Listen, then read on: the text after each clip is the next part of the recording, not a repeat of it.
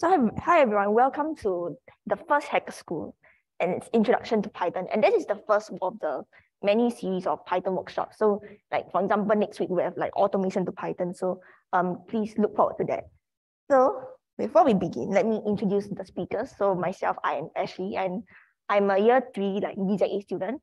And we also have Chong-Yi, who is a year 2 Com Science student. So we'll be teaching you Python for today. And the very purpose of Hacker School is to get you started on programming and making stuff, and so that you can move on to start on your own projects. And disclaimer, we're not a coding bootcamp, but I know this is like outdated, but we are an interactive workshop, both online and offline. Yeah.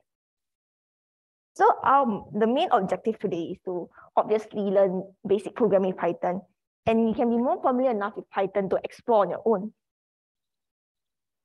And the best way to learn, there are several ways to do that. So first is to experiment, play around, Google when stuck. I personally find it very useful to Google when I'm stuck, especially when I first took my first Python module, which was like CS1010S. And I also read documentation. I start writing your own code and also read other people's code. And you must be wondering, what's Python used for? There are many uses to Python: the scientific computing, machine learning, algo interviews, and more. And personally, for me, I'm currently taking like a machine learning mod, which requires like a quite extensive use of Python. So there are really many libraries, and that's why Python is really, really useful. So basically, the outline will be like to have a very self-introduction of Colab notebooks, arithmetic, basic data types, variables, flow control structures, functions, built-in data structures, and probably the installation on local machine. So as for myself, I'll be going through from 1 to 4. So Shuni will take over from the flow control structures onwards. So let's get started. So everyone please go to the Colab notebook link and we'll get started.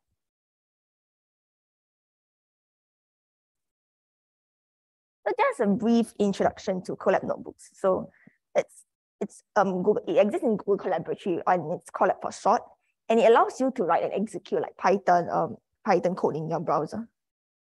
So it's a very easy sharing, zero configuration required, and not important for the free access to GPUs.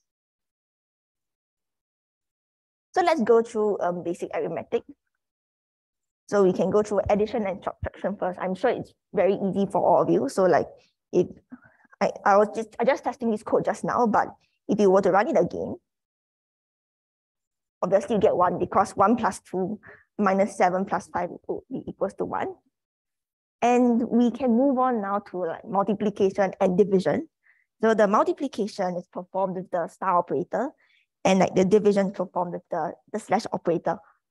Just to note, 1 slash for normal division, because we'll be having another one, which is integer division, which I'll go through later. So yeah, just please take that into mind as well. So 2 times 6, which obviously gives you 12. 1 divided by 2, 0.5 in this case, because it's just division.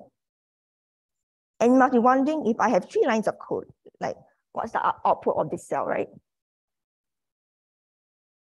So why is it 0.5? Because the reason is because Colab only prints the last value of the last line. Yeah. And you have crazy arithmetic. So remember that I told you that the normal division only has like 1 slash. So now if you really want integer division, just the integer itself, right? Instead of using 1 slash, you use 2 slashes. So use double slash. It's basically division, but you only keep the whole number part. So that's why if you try, you get 0. And we try 12 double slash 5, you get a 2. And let's compare it to 12 divided by 5 using like 1 slash only.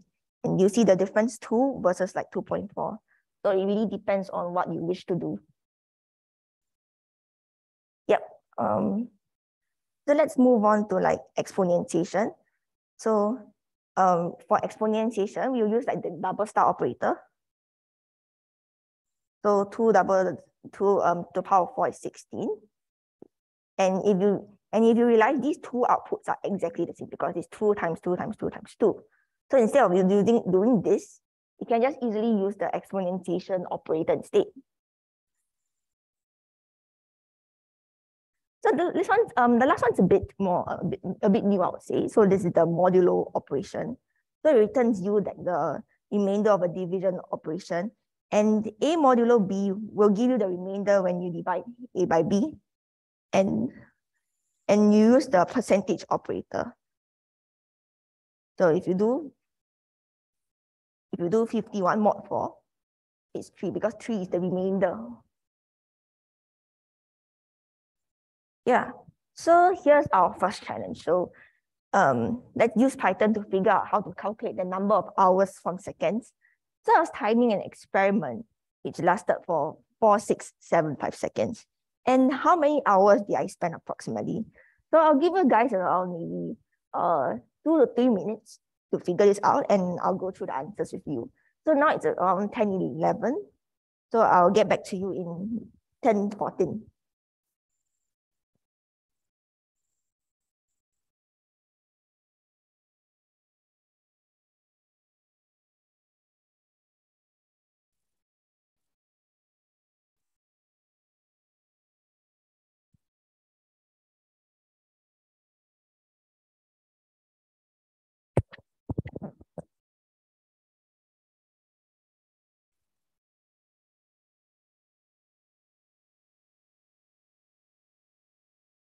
Oh, and for those who are online in Zoom, you might want to like make a copy of the file of the Colab file.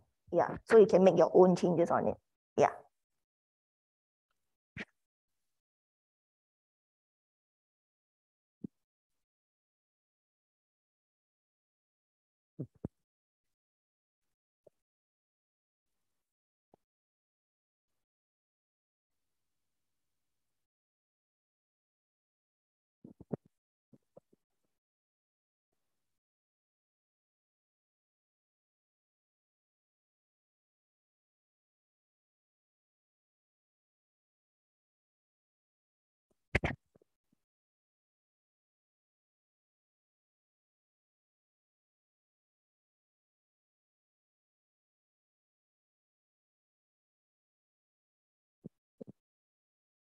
So just a reminder that you can save a copy of the Google Colab on your own.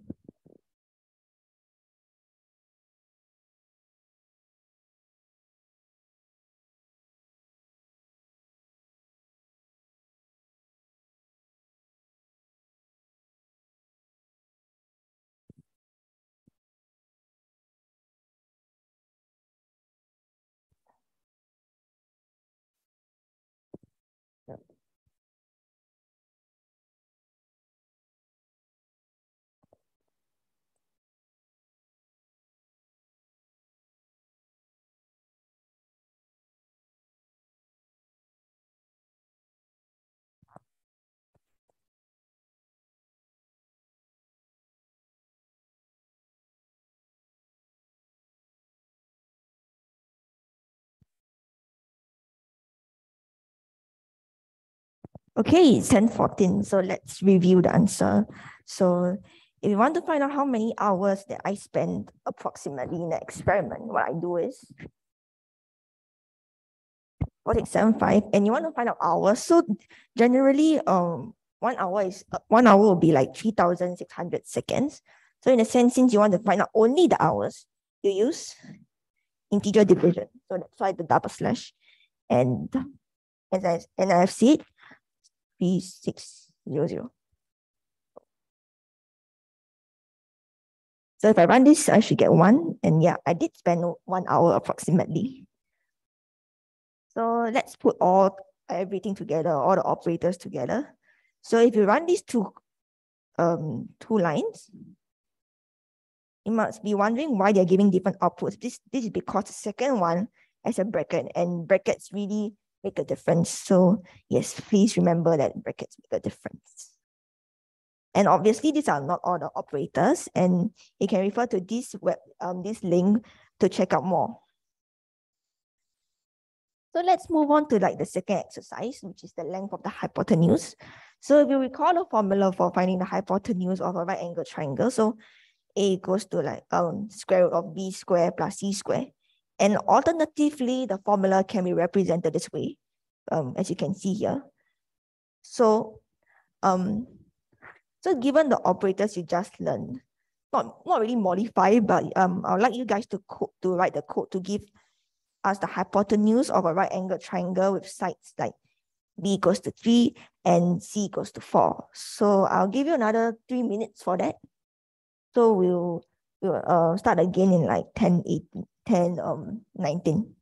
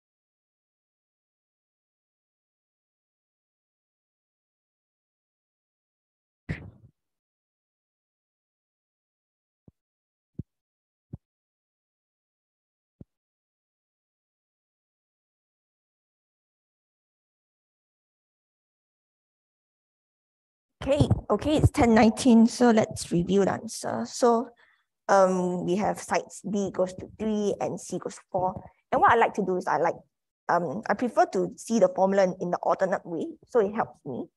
So what I do is I first do a bracket. And remember, we need B squared and B equals to 3. So it's 3 power 2 plus C equals to 4, right? And we need C squared. So 4 power 2 power 2. And lastly, we need the power to half. So that's why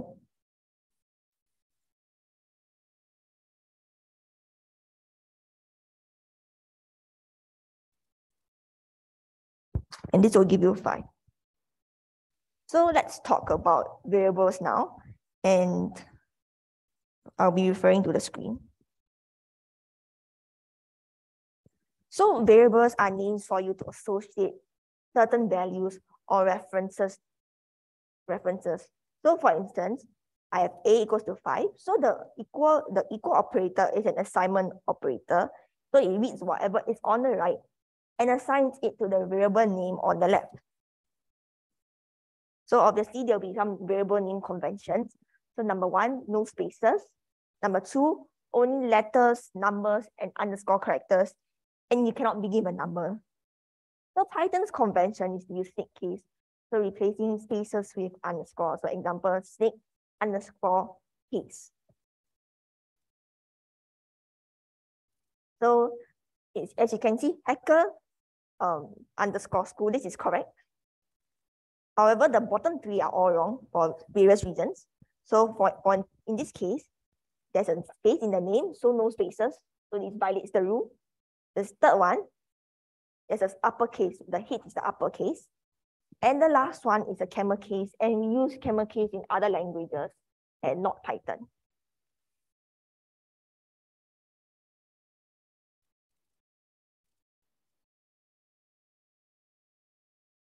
So like how I assign, so I assign 8 to A, I assign 13 to B. So C goes to A plus B. And what will be in C in the end? I know you guys will think that this is very easy, but I mean, obviously it's 25. So, but think of it this way. So pretend you have a cookie jar. So this cookie jar contains a value called 8. And another cookie jar contains a value called 13. So B is the cookie jar, if you want to put it that way. And C equals to A plus B equals to 21. Sorry, I made a mistake just now. So yeah, this is how you can visualize when you assign operators. So you refer back to the Colab notebook. So that's what I did just now. I assign 8 to A, I assign 13 to B. And you see the output. And C equals to A plus B. So it's 20. So obviously it will be 21. And remember, Colab notebooks only print the last value and variable they see in the code cell. So this is not the only way to declare A and B. So you can also do things like A comma B equals to 18 and 13. So 8 will correspond to A and 13 will correspond to B. And when you do the same thing, if you print A, you get 8, you print B, you get 13, and you print C, you get 21.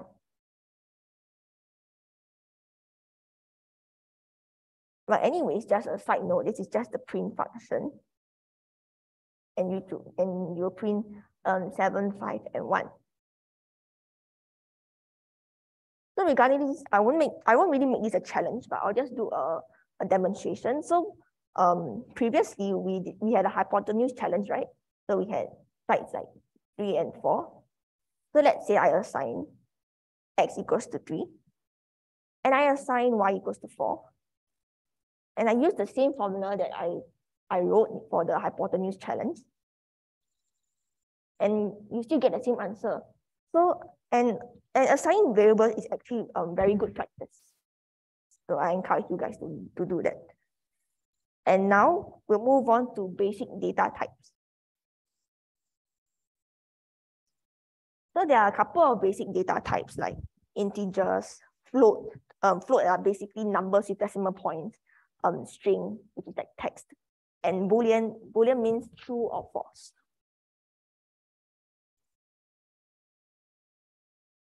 So you have several data types. So if you actually write this type a string, you give you a string. Type 5, you give an integer and a class called. And if you type 5.0, it's actually a float. So a floating point number, basically. So let's go back to the Colab notebook. So as I said, if you wrote type 6, you get integer. And also in Python, there's effectively no limit to how long an integer value can be. So if I print this, I'll still get a number anyways. And we'll move on to float. So type of this is actually a float. And if you compare this to this 4.2 versus 4, You see 4 is an integer, while 4.2 is a float. So remember the difference.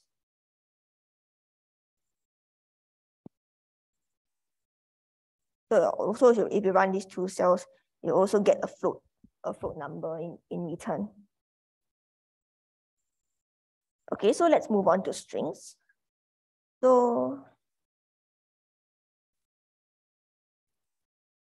those strings are written in either double quotation marks, or single quote, or even yeah, there are a few ways.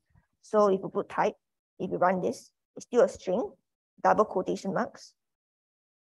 You use single quotation marks, it will also give you a string. And also, strings can be there can be multi-line strings. And that's why this will still give you back a string. So back to the slides, we'll go through string concatenation.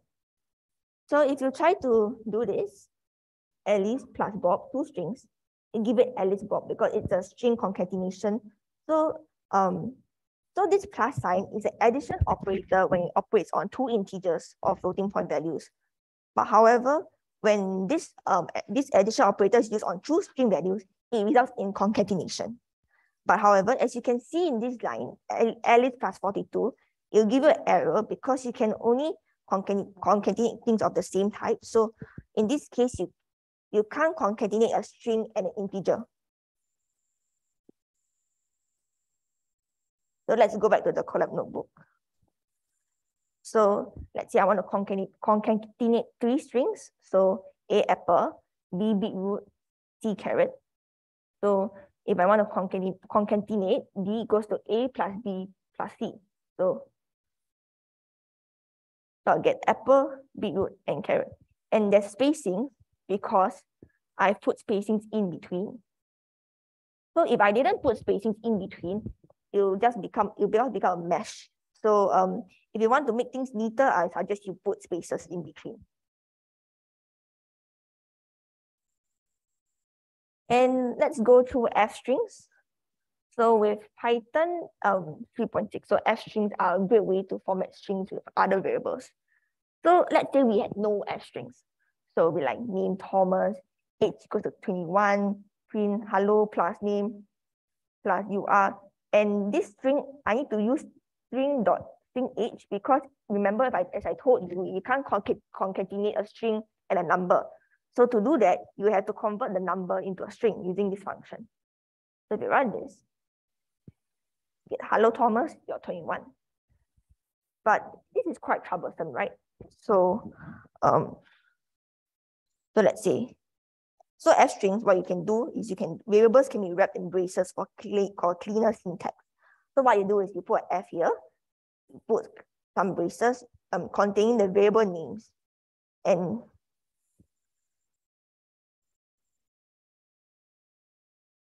you can see, do you see that this is way more convenient than having to concatenate multiple strings at once?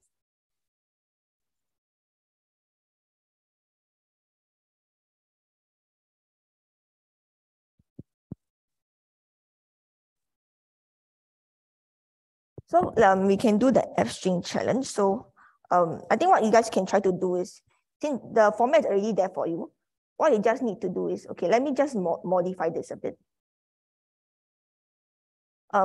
So what you need to do is you write your name, write your age, write your motivation for learning Python, and you try running this cell and see what you get.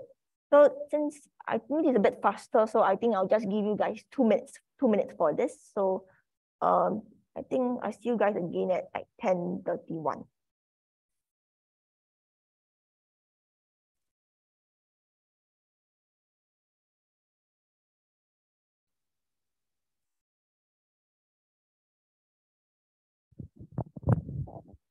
So just to repeat, you guys need to just fill in the name, age, and motivation, these 3 variables, and just try running for yourselves and see what output you will get.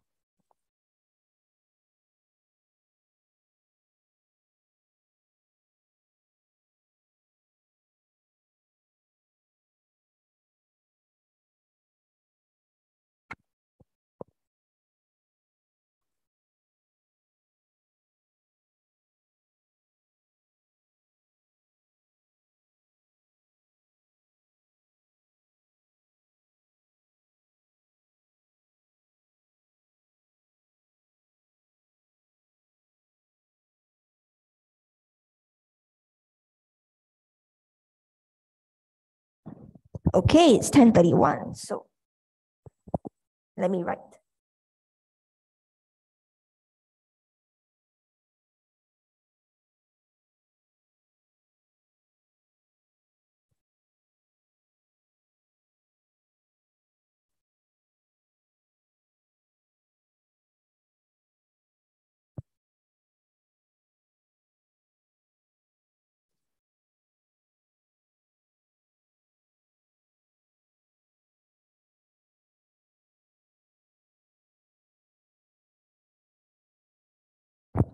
So as I inputted my own name, my own age, and my motivation, so you will get this output. And I hope you guys will see how useful F strings can be.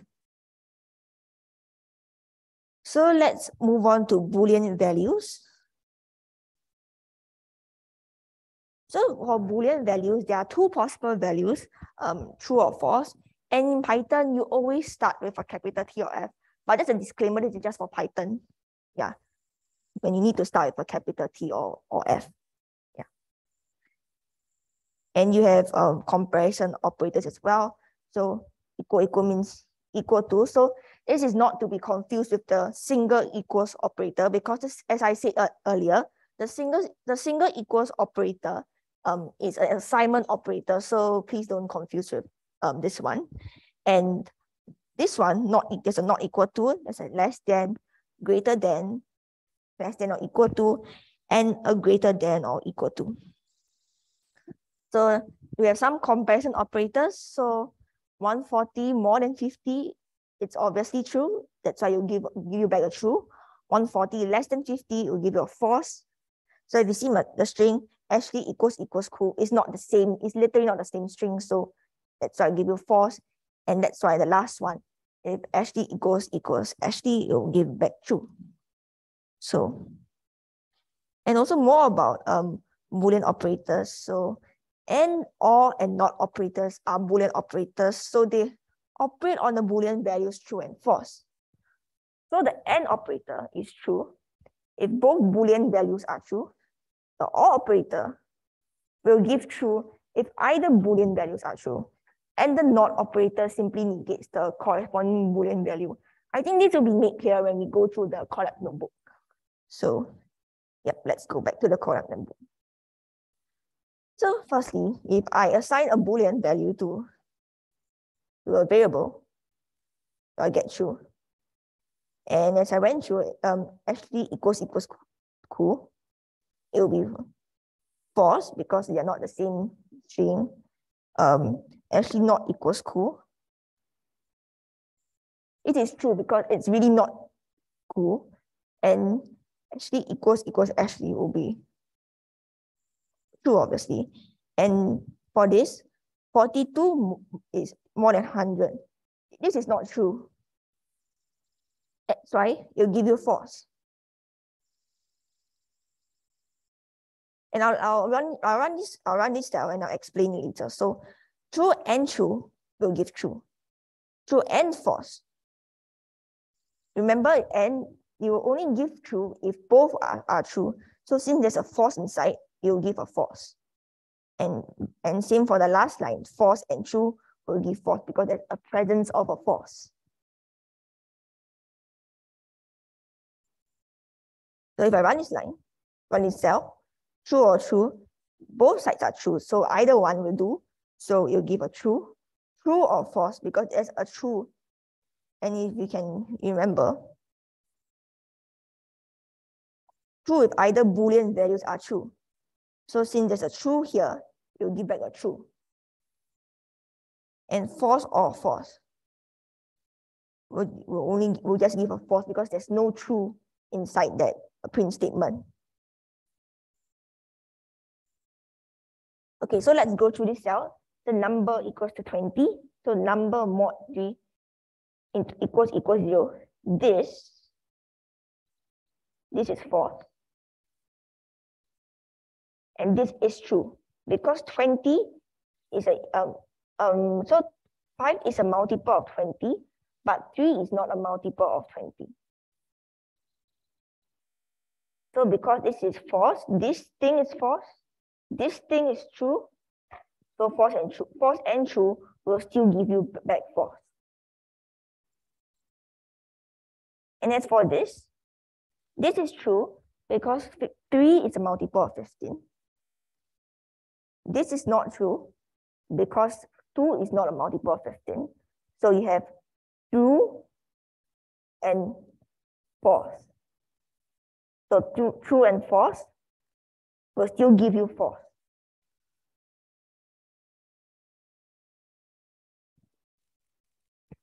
So unary operators, not true, so it negates, right? So not true will give you false.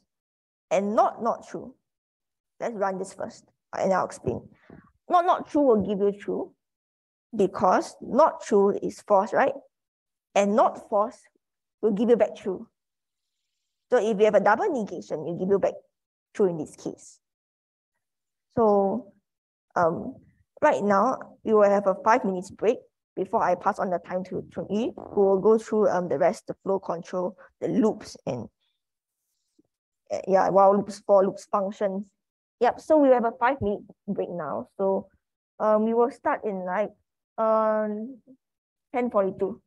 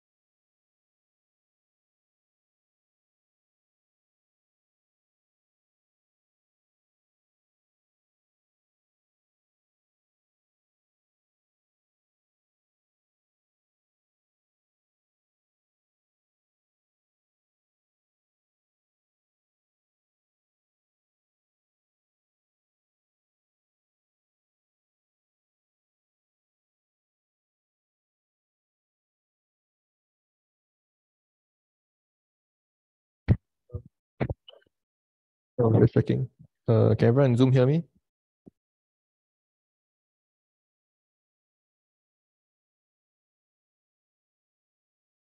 All right. Cool. Okay, we'll be starting. Yeah, so those people who are not here, like call your friends, like to come back quickly. Yeah, okay. So I'll continue. Yeah, I'll continue from where we left off. So basically, so far you've seen all your Python code, right? It kind of runs in a top-down, left-to-right kind of format. And this is good in the sense that it's very intuitive for us to read because it's kind of like reading a book, right? Because when you read a book, you read top-down, left-to-right. But also this severely limits kind of what we can do with our Python code. And so you notice, like, let's say if I want to do something like copy and paste, like if I want to do something like repeat a block of code X number of times, like 100 times, 1,000 times, I would have to kind of copy and paste the code 100 times or 1,000 times. And this is not very efficient, right? And so flow control is that we don't want our code to just run top down, left to right. We want to do stuff like executing blocks of code when a condition is met, or when we want to like execute certain blocks of code repeatedly. So these are the two kinds of flow control that I will go through now. Yeah, so the first type is kind of like an if-else statement, right? And so there are two parts to these if-else statements. Basically, the first step is kind of like checking through the condition. And basically, a condition is something that will always evaluate to either true or false, kind of like the Boolean values that actually kind of brought up in the first half. Right? So if you look at this block of code over here, basically what this block of code is trying to show you is basically it's checking a condition saying if name equal Alice. And you know, if you remember equal, not to be confused with the assignment operator equal, it will always return a condition. Basically, it's checking if my name is equal to Alice. So this will either return true or false, right? And so basically what the if-else statement kind of says is basically if name is Alice, or this thing will return true. And if it's true, I'll run the code indented in this if block, right? And so Python kind of recognizes these kind of code blocks like by this indentation over here. So in Python, there'll be like a 4-space indentation or a single tab, basically. And that's how you tell Python, hey, only run this if a condition is met, right? And so what happens if this is false is that it kind of skips this line of code, indented code, and it goes straight to the else statement if you have an else statement. So if the name is not equal to Alice, this will return to false. This will evaluate to false, and then it will go to the print statement that says hello stranger, right? And so what if we want to do multiple checks? So that's where we kind of have a else if statement, right? And in Python, the else if is kind of shortened to elif, ELIF. And so now you can see our code kind of like multiple condition checks, right? So the first check, it kind of checks if, so how this kind of code kind of runs, basically it checks if name is equals to Alice, I'll run the first indented block of code, right? But if isn't, I'll move on to the next check, okay? And then I'll check if name is equal to Bob, or print hi Bob. And then finally, if that check also returns a false, then I'll sort of go to the final else statement, okay? So can anyone tell me if my name is equal to Alice and I print this, will I still continue to go through these blocks of code? Can anyone like, take a guess here, anyone? Yeah, I see a few head shakes, right? Yeah, so basically, once I've made a condition, I'll kind of execute the block of code over here, and I'll skip past the other else if or else statements, right? And so let's go to our Colab notebook and kind of see a bigger chunk of code. Okay, yes. Can anybody kind of like look at this chunk of code and kind of maybe take a guess how this will run? So for people who are like new to programming, this might be a bit daunting because it's a very big block of code. So normally I think what helps is kind of like looking at this code and thinking line by line how the computer interprets it. So if you look through the first two lines, kind of, it's more of like assignment operators. So we will assign name to Carol and age to 3000, right? And then we get to this very big if-else block. So basically what this code is saying, basically we check if name is Alice, right? And our name is not Alice, so it will skip this block of code. And then you head over to the next if-else block, the next else elif block, right?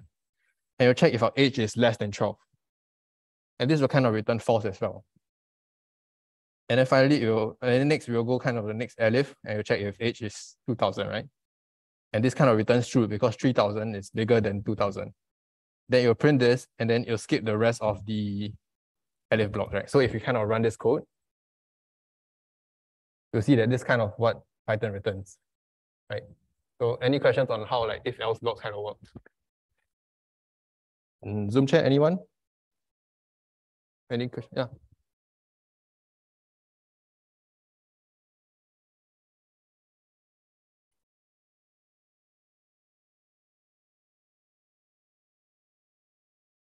Yes, so we can kind of try it out, right? Since you have the ability to kind of change the code here.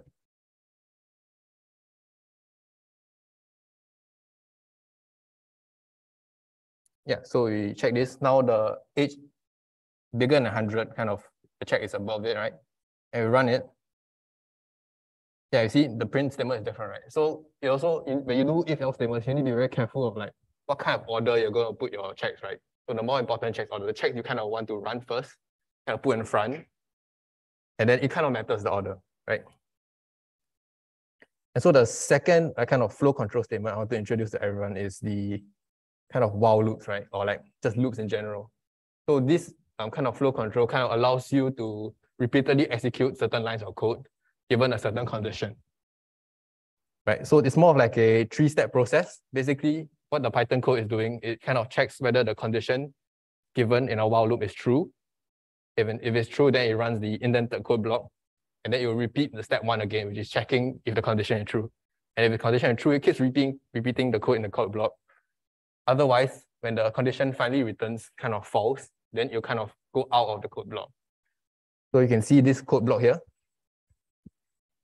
Basically, we initialize the variable count of 0. And then after that, we kind of say our count is less than 5. We print hello world. And then we kind of keep adding to count, right? Until it hits more than 5. In this case, it will kind of print count 5 times, and then you exit out of the loop. So anyone confused about this flow control so far? Any questions? So I think there's one in chat. All right, cool.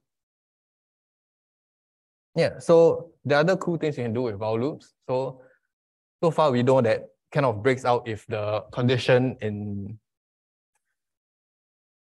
here, if it's false, it kind of breaks out of the loop, right?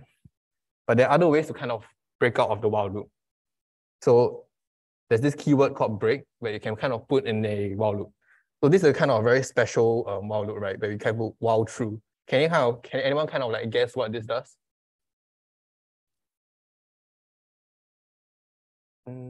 Anyone? Zoom chat?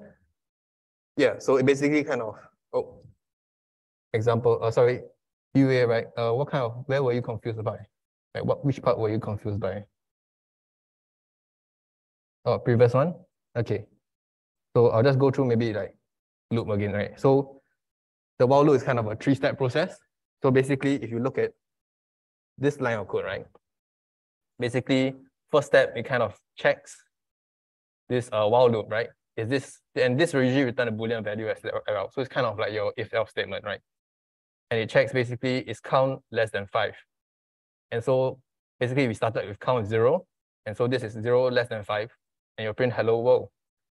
And then you add 1 to count. So count is now 1. And then you loop again and you check this condition a second time. So count 1 less than 5, you print hello world, add 1, 2 less than 5, then you print hello world, and you keep going until our count is equal to 5. Then 5 is no longer less than 5. And this will be false, right? And so you'll kind of get out of this indented code block and print done. Yeah, no problem. So now we move to while loops with break, right? So while true is kind of a special while statement where it kind of loops forever, right? So if you don't have anything to like stop it, it's basically an infinite loop, right? And so what this code is saying, I'm just going to run through this code to make you allow you to understand. Basically, if count equals to 5, this will evaluate to false if you remember your if-else statement. And so nothing in this code block will run. And you skip to the next code, next line of code, and print hello world, right? And then you add 1 to count. So now count is now 1, right? And then you go through this loop again. Count is now equals to 5. So you print hello world, go again. And then You'll print hello world 5 times, and then you'll go to this code block, right? And if count equal to 5. Now when our count is equal to 5, this will return true, and we'll go to this keyword called break. And essentially what break tells the Python code to do is basically break out of whatever loop is currently in. And so it will break out of this while loop, and then it will print done. So this is essentially another way of writing this code, right? With a break statement.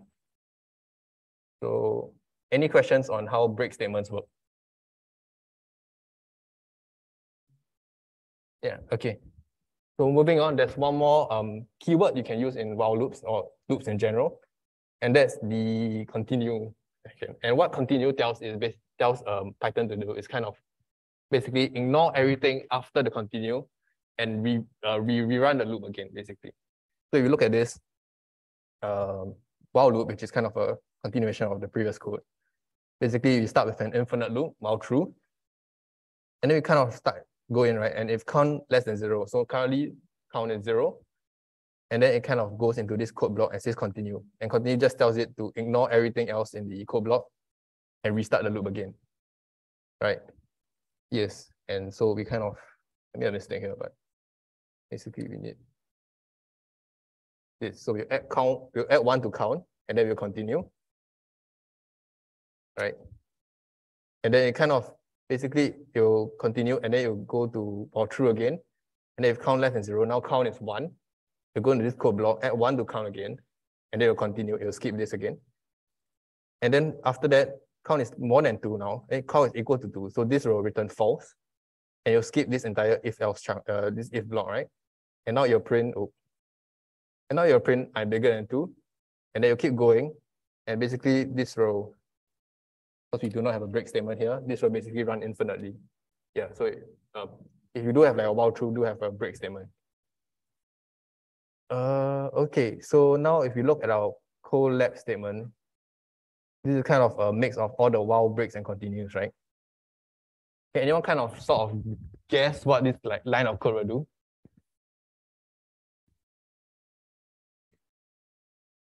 Oh, before that, any questions on like break and continue statements? Zoom chat, everyone okay?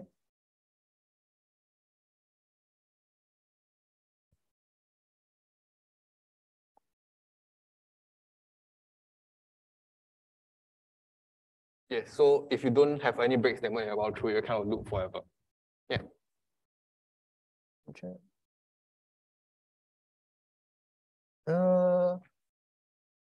Yes, that's kind of true. Yes. So basically, what this code kind of does, I'll just run you through line by line, right? So you see, it starts with while true, and so kind of this is kind of an infinite loop, right?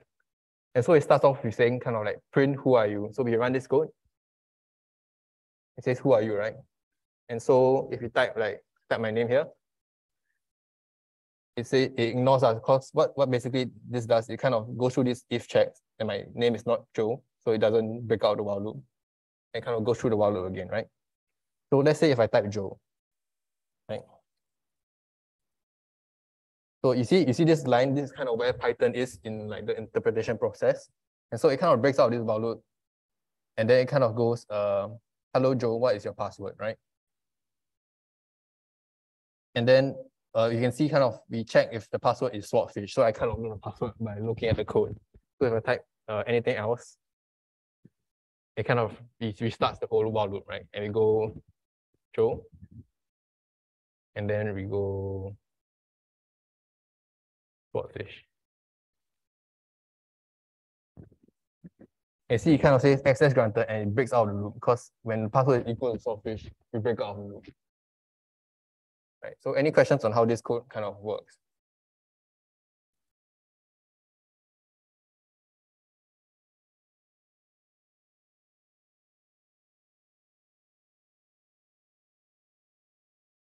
Yeah, you can. So let's say you want to change it to say access denied, right? Let's say you don't want it to loop again, right? Let's say, for example, you want to modify this code to kind of break out the loop once like your name is wrong, right? Kind of.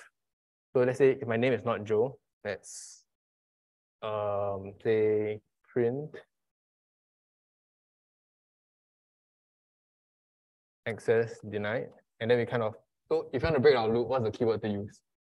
Break? Yes. So instead of continue, we kind of use break here, right? And so now if you see, if you kind of like run the code and we type any other name. Oh, yes. So there's a print statement here that prints outside. So basically it breaks out of the loop. And because this print statement is outside of the loop, it kind of prints access granted as well. So you kind of need to change it a bit more. All right. So any questions on how this code kind of functions? Oh, I think there's someone in chat. All right, yeah, wait. So basically, we just revert the code. Yeah, so if you notice, if the password is not swordfish, so let's try that, okay? Let me just type random gibberish. And you see, it kind of loops again, right? And why does it loop again? If you notice the indented code, you see all this, aside from the print access granted statement, everything else is indented this while true loop, right? And so if the password is not swordfish, it doesn't break. So what happens when the code doesn't break? It kind of restarts the while true loop and it starts from the top. And that's kind of why when your password is wrong, it will go again and start from who are you, right? So is that what you're asking, Kyrie?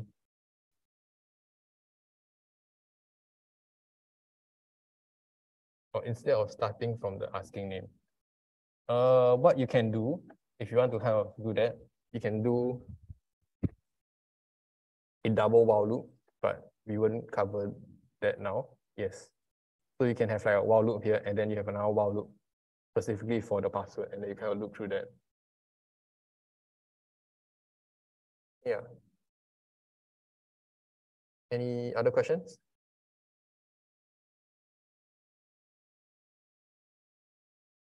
Yeah, cool. Okay. So there's also another kind of loop you can kind of use, which is a for loop. And basically for loop kind of terminates not by a condition, but basically for for loop, you kind of have a variable like something like this. It kind of says for I in range something, right, in Python. And basically what this code is saying, instead of like checking a condition, I check a range of values. Basically, I assign I to the values 1 to 5, basically. So I run through this for loop 5 times, basically. So it's saying like for I in each of these value 1 to 5, basically, I loop through this print. So this print will loop through, sorry, not 1 to 5, 0 to 4. So Python is like a 0. Everything in Python kind of like, if you have a list and everything, it starts with 0 instead of 1. And this is a common thing in a lot of programming languages, right? So it starts for I in range 5. So basically, if I do something like print I, this will kind of do like, so it will print 0, it will print hello world, it will go through the loop again, it will print 1, hello world, 2, 3, 4, and then it will break out a loop and print done. So that's kind of what a for loop does. So instead of checking a condition, it kind of runs through this range of values, right? Okay, let me just stop this. Yeah. And so these are some ways you can kind of play around with the range function, right? So for this one, you do like range in 5, print I, see it prints 0, 1 to 4, like kind of what we went through, right? And another thing about range function, you can kind of declare a start and stop function, like a start and stop. And basically, what you need to know about this like a range value, if you see in here, basically it's inclusive of the start value, but it's exclusive of the end value. That's kind of how Python works. So it'll include 12, but it'll stop just before 16. So 12, 13, 14, 15. So you do like 16 minus 4, it should print 4 times, right? So this is kind of what it does. Prints 4 times.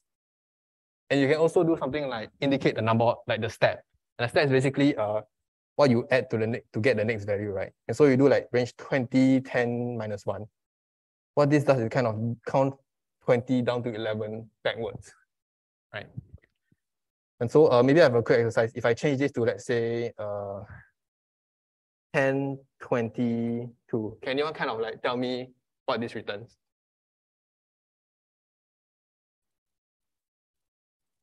Yeah, that's right. So Yeah, so it runs 10, 12, 14, 16, 18. So if I modify the step here, it can kind of increase or decrease based on the number, the step I indicated. Any questions on how for loop work or loops in general?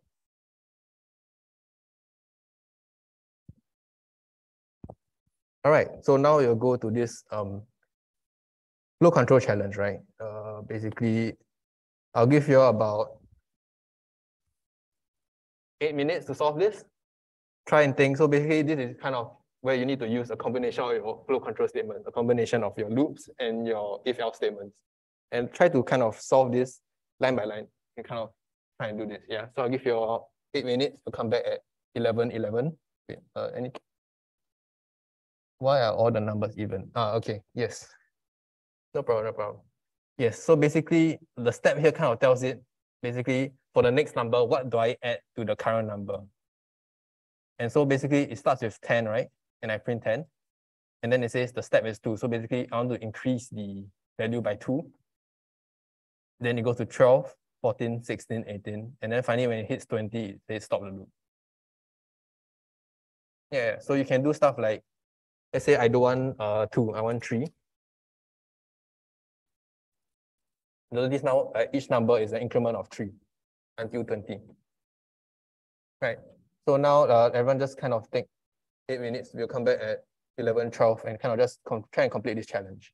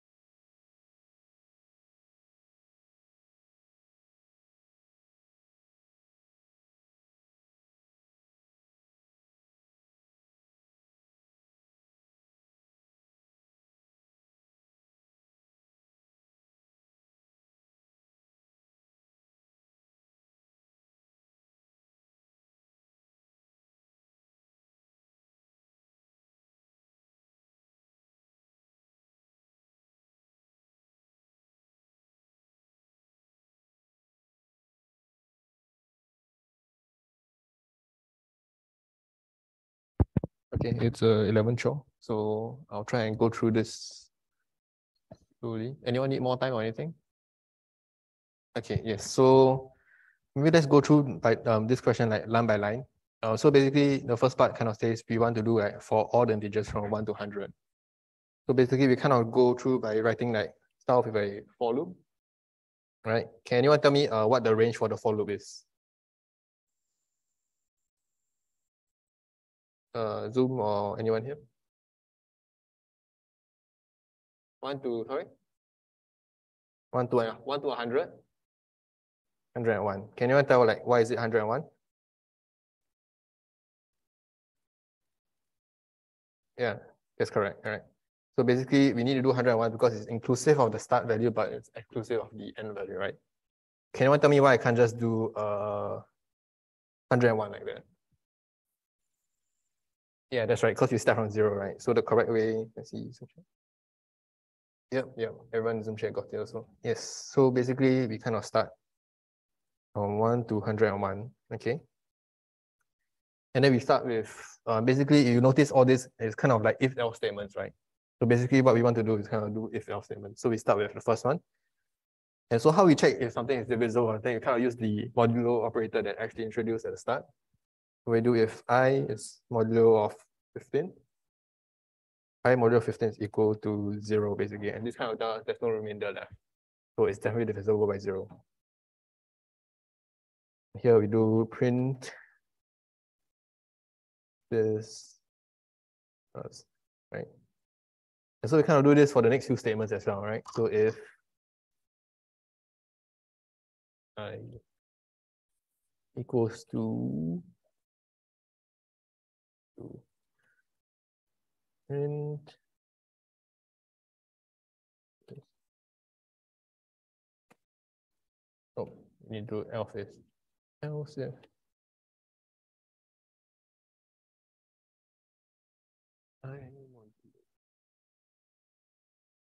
0, we print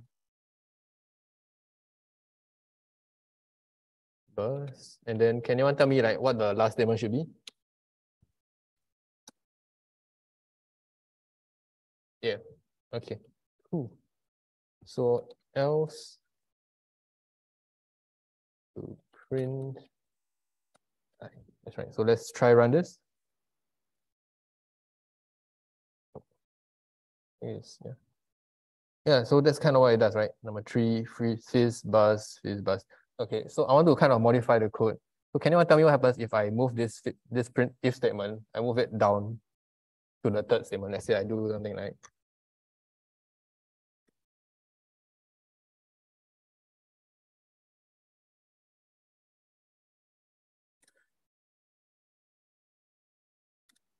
can anyone tell me if this will work? Yes, and why is that? Yeah, so basically the order matters in this case because kind of anything that's divisible by 15 is also divisible by 5 and 3, right? So you enter the first two if-else statements first before it ever gets to this if-else statement. So in this case, you kind of need to think about what order you should order your if-else statements, right? In this case, it's kind of the order the question kind of gave you, right? And this is kind of a quite famous programming problem. It's called a FizzBuzz test. It kind of tests you on like your flow control, the idea of flow control in general, right? Yeah, so moving on. So this all we cover for flow control. Any questions about if-else statements for loop?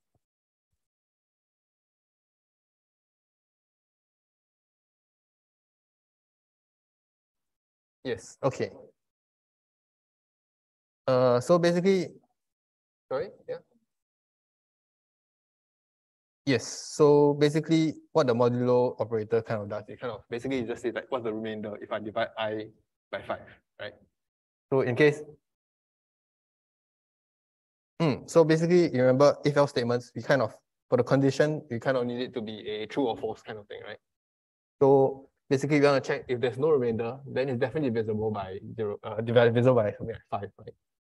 And that's kind of why we have a 0 equal 0 and can you use I equals 50 equals to integer? But if you use equal and like you want to check the type of the value, is it? Sorry, can you clarify the QA.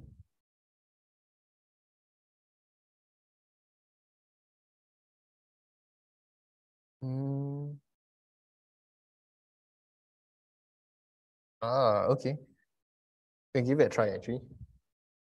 Yeah, so if you ever have you want to try something like that. So if you want to check if a type of something is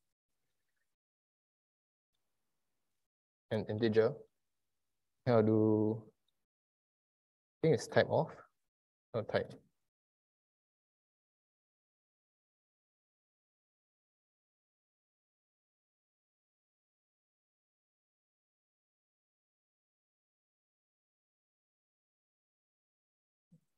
Video 5. Okay, let's try print type 5.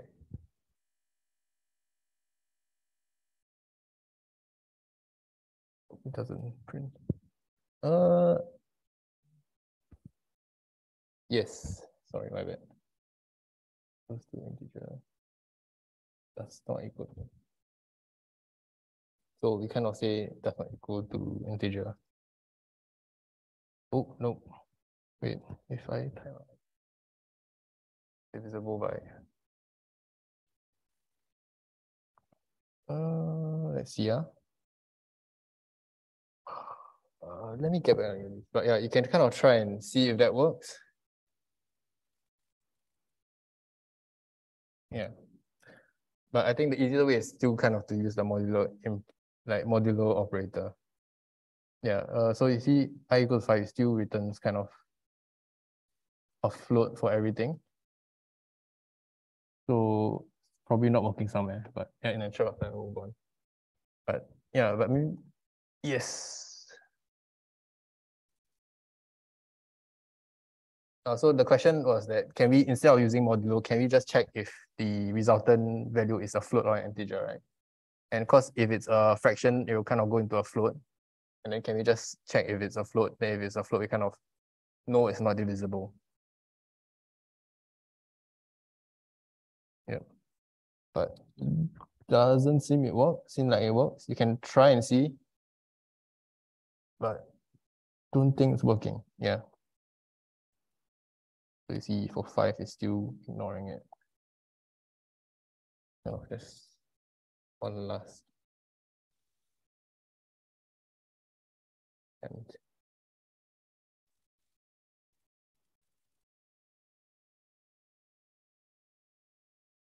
there it is.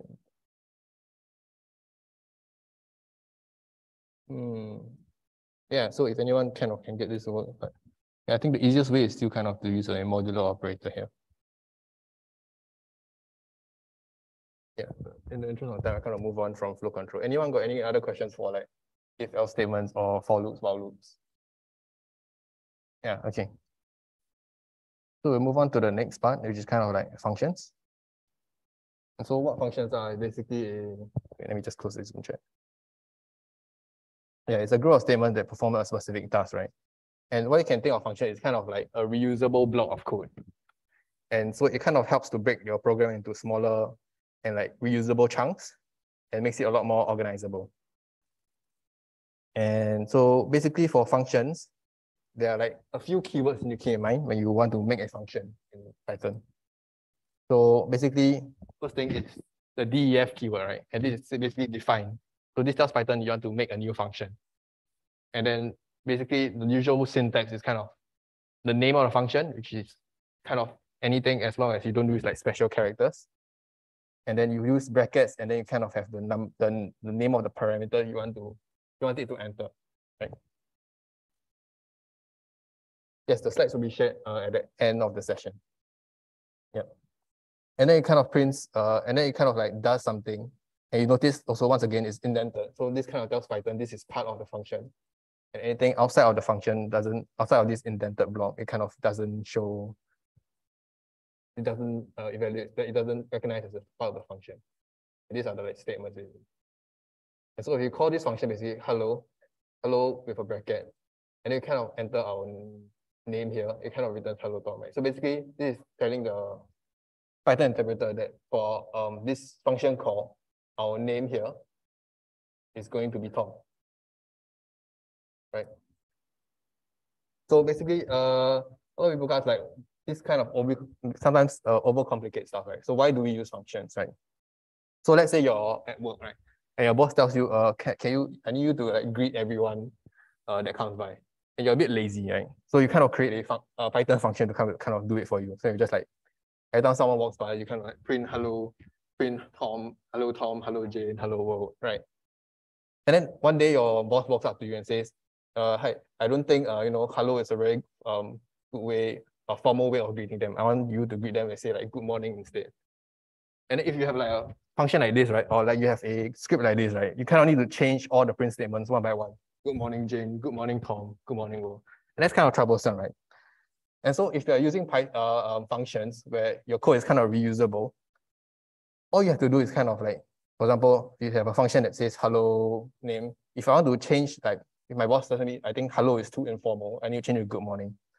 I just need to change the function itself, right? And then sort of like every time I call this function, everything will change to good morning, right?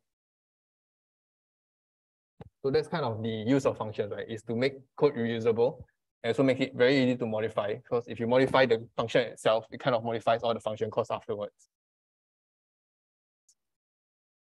So a function also have like multiple parts inside the code block. Usually you have a return keyword where it tells you what the function should return. So basically, if you look at the next function, basically, also I'll just run through this code with you. Basically, you start with a definition, define, this is the function name, and this is the variable name you want to put in a function, right? Then we go into an if-else statement, right? And basically, we check for the guess number, and the guess number is 1, we return a value. And return is not a print statement, I just need to clarify. Return is something completely different. I'll kind of go through in examples how this return statement works. But I just need to know that currently, basically, I put something in a function and I get something back. And what I get back is that return statement, right? And so this is kind of checking the guess number and then I'll return a certain value, right? So if we hop back to our Colab notebook, yeah, so you look at this, something like that. If we return, so basically this is a very simple function that basically just returns a value for you too. It doesn't matter. And you notice the bracket empty. And usually you leave the bracket empty, you don't want it to have any input, right? And so we just start by defining it. Right. Then now let's say you want to just call the function. And how to call a function is you kind of call it without the definition keyword, the def keyword, right? And just put, basically the brackets kind of match this in terms of like, if there's a variable inside, you kind of need to input a variable for it to run. But if you notice, now it kind of just returns 42, right? So let's say if I don't have a return keyword, right? You notice this returns nothing, right? So basically, what the return keyword kind of tells you is basically every time I call the function, what does the function, like finally when it ends, what does it give back, right? So we kind of need the return keyword here, right? And so this is a bit more different function where it actually does something. So we call it add2, and you take in a variable called x, and then you just kind of add 2 to that variable, right? So can anyone just kind of guess the output of this?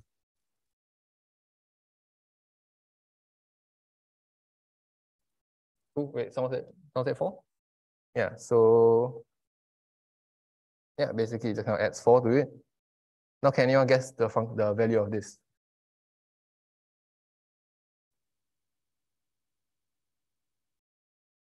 Okay. Yeah, so so basically this just evaluates the one inside. So add 2 to 1, this will evaluate to 3, and then you evaluate the whole thing. So add 2 to 3, it will go to 5, right? How about this one? Yep. So 44. Oh, yes, that's because we defined it wrongly here. Yeah, so 44.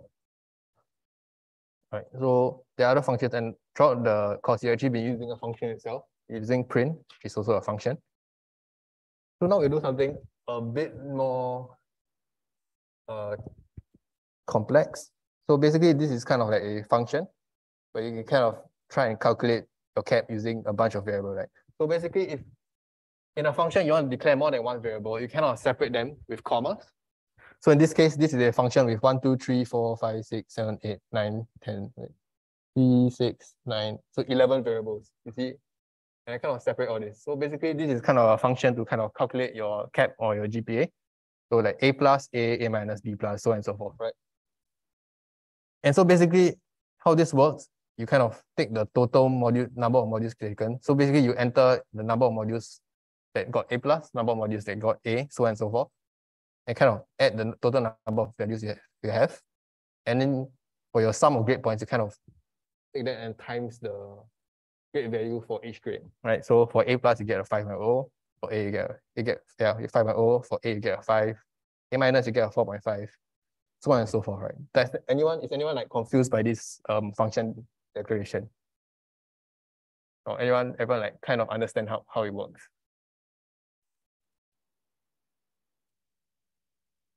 Right, okay, so I'll just show you some examples. So we start by initializing it. Okay, so let's say we have a student who has like 2A plus, 2A, and 1A minus, right? And so you kind of calculate the cap for us. Right? And then let's say we use a different value. We get 4.0, right? Okay, so can anyone tell me what happens if I do all zeros? Anyone kind of guess?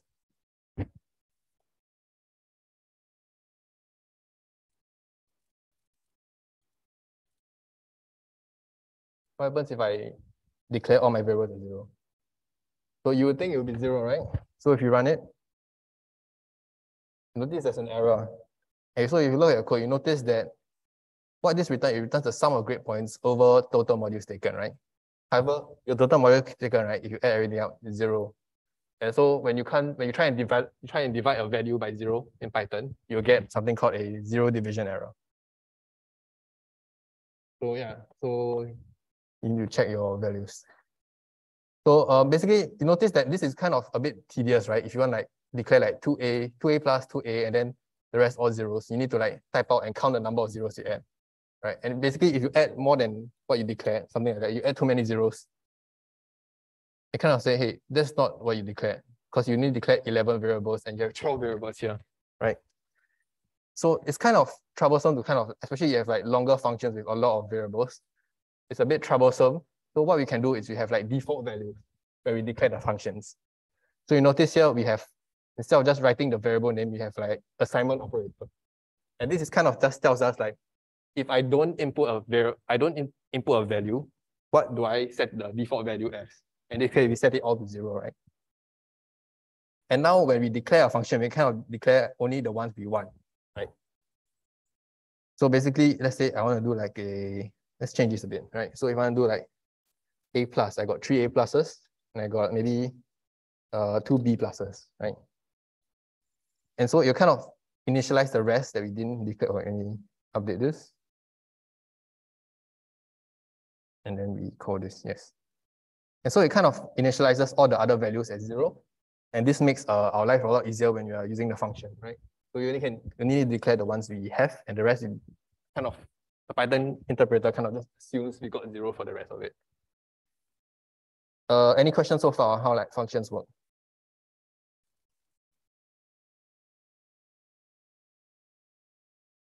Those in person, any questions? All right, so we'll move on to something that's a bit harder to grasp. Oh wait, we have a question. Curious is return function. I'm not sure what you mean.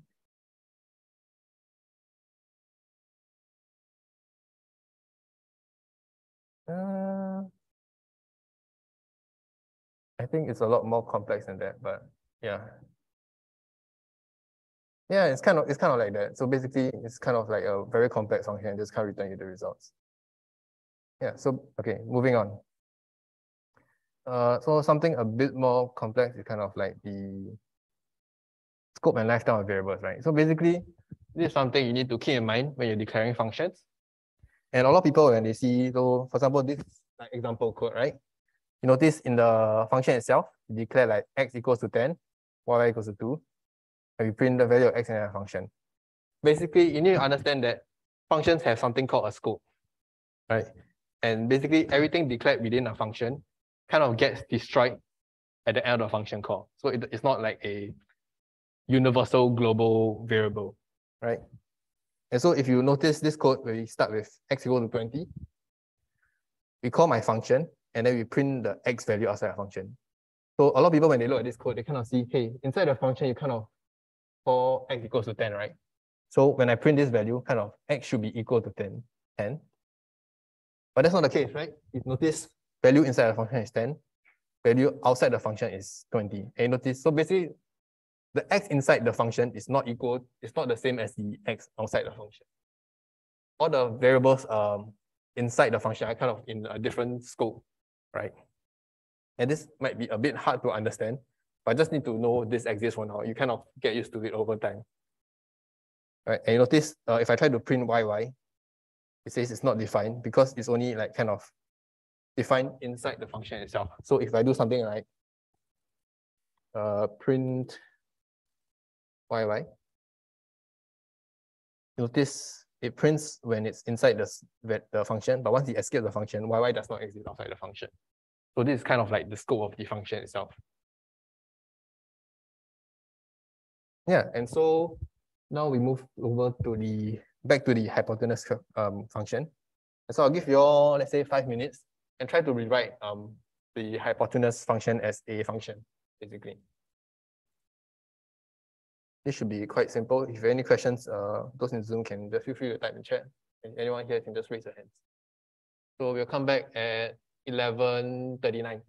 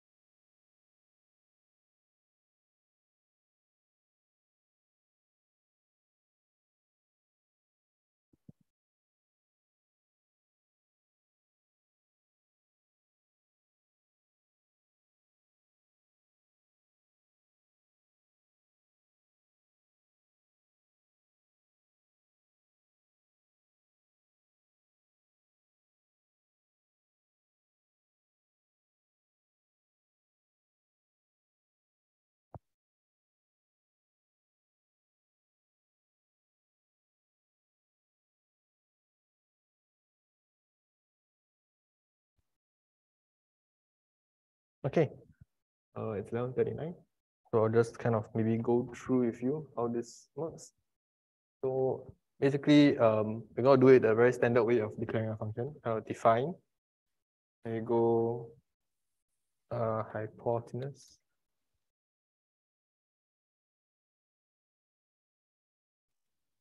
Okay, so can you tell me what are the variables and how many variables do I need to declare?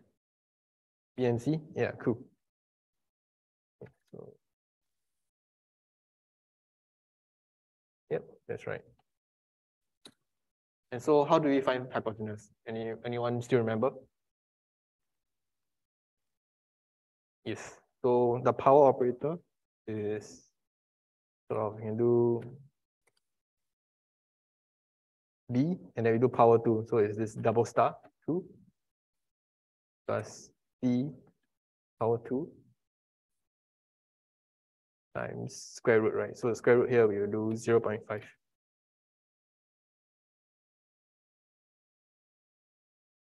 And so if we try it out, notice the hypotenuse returns the correct value, right? 3 square, 4 square. And you square root that, that's 25 square root 5. So yeah, that's kind of how it should work. Yeah. Any questions or functions?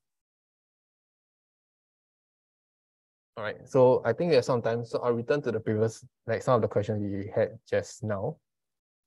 So maybe this one, right? Why can't we use type over 5, right? So let me just create a new code block. Yes, so if you try something like 5 divided by 5 and you run the code here, right? You notice no matter whether it's a whole number or not, it always returns a float, right?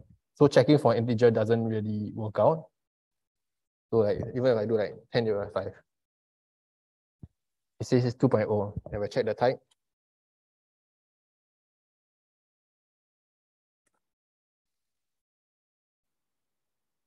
So you always return a float when you're doing division in Python.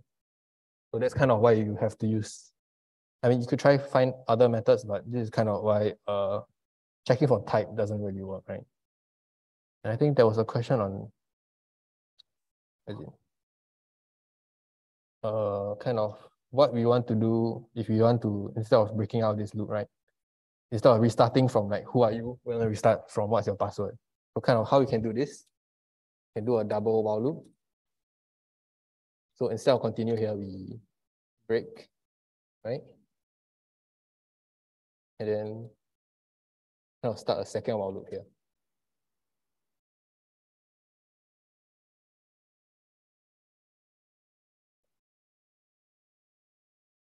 And let's try running this. So I can draw. Wait, name does not equal to draw. Continue. And otherwise, you can go else, break out the for loop, bring this print statement over here. Right, so we try and run this.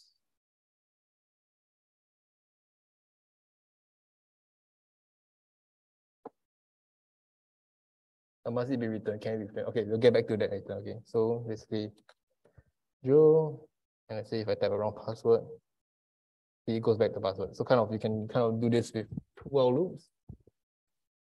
And if I type swordfish, it breaks out and prints X. That's kind of how you can do it if you don't want it to loop back, right? And so for your question, can we do just print and without return, right? So let's try that. Right, so instead of return, we do a print.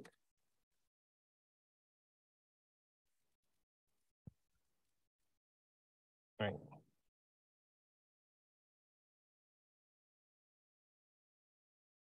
And you notice it prints, right? But the problem with this is that it doesn't return anything. Let's say if I wanted to do hypotenuse 3 plus 4 plus 1. So you would think this would return 6, right? But you notice it returns a type error. And this is because if we check, we print hypotenuse 4. Yes, Let me just comment this out. Notice it prints none, right? And because we didn't specify a return statement. And by default, if you don't have a return statement, it kind of returns the value of none. And so if you do try to do math with it, it'll kind of return none plus one, which is kind of an error. So if you want to do anything outside of displaying it, you kind of need to just return it, right? And so now if you define a return, notice the function, the value of this itself is not none, it is actually 5.0, and now we can do math with it, right? So I just clear this. Yeah, so that's kind of the difference between return and print. All right, so next part. So basically Python has some they have some built-in data structures that can kind of help you with your kind of code, basically. So the ones we want to introduce to you today are lists, which are basically, you can think of them as what it says, like a list of objects, a collection of objects you can. And so basically lists are basically declared by using these square brackets here. And basically you can put anything in this square bracket. So you think of it like a basket of all your items, right? So for example, you see here, cat, bat, rat, elephant. And you so you separate each item with a comma. And basically you can put anything from all the types we taught you earlier, right? So you can put strings, you can put numbers, you can put a different variety of them, and you can put a list inside itself, basically. And so once you have this list, right, you might also need to know how do I retrieve these items, right? And so basically you need to first assign it to a variable, like list one, list two, list three. And basically how this works is that sort of like your follow, everything starts with 0 and it's indexed from there. So basically it's ordered by how you first declare it. So basically in this spam list, basically the 0th element is cat, and then it goes to 1 is bat, 2 is rat, and then 3 is elephant, and then 4 is out of range, right? So that's kind of how lists kind of work and how you can call the items in your basket of items, basically. And you can also call them backwards, basically. So how negative numbers call index, basically -1 just means the last element, and -2 is kind of second last element, -3 third last element, right? So that's how we can let's say you want to call stuff in reverse order, you can kind of use this negative indices to call it. Yeah, and that's kind of how lists are kind of indexed. And basically, there are other very, very cool things you can do with lists once you kind of get the hang of it. And do something like list slicing. So let's say I don't want the individual elements, right? I want part of the list. So you can do something like slicing the list and kind of just think of it as cutting the basket in half and kind of taking the remaining values, right? So let's say, and you can kind of do that with, any questions so far? Oh yeah, so we can kind of do that with this colon operator, right? And basically what this tells us is basically I want to get the values from 0 to 4 and make that a separate sub list kind of. But I think it's here because you have only 4 elements, 0 to 4 is basically the whole list. But you do something like 1 to 3. It'll take, basically this is sort of like your for loop where it's inclusive and then exclusive of 3. So it'll take everything from in between. So you'll start from 1, 2, and then you'll stop at 3. So you get bat and red if you do this. Any questions on how lists work and how list slicing kind of works?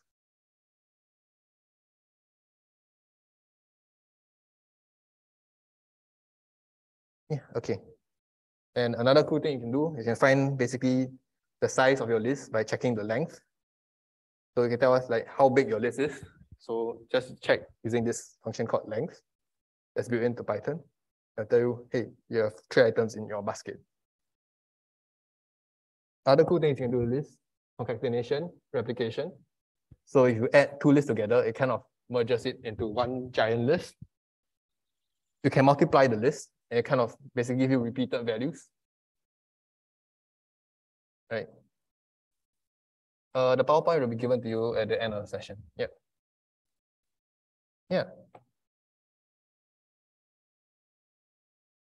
So these are kind of how you can kind of use list. And then there are other things, for example, you want to add items after you declare the list, right? How do you do that? So basically, append is a function that's built in. And it's a very special function in the sense that you don't call it like a normal function, right? So how do you call like this kind of functions? You kind of do, you have a list, and then you kind of call dot append so that it kind of knows which list to operate on, right? And so it goes dot append, and then you kind of call, you add like a value here, and it adds to this list basically. Right. You can also do insert, where you can kind of specify a index on where you want to insert. And basically what this does, it kind of adds it in between that index, and then anything else you'll move back one index.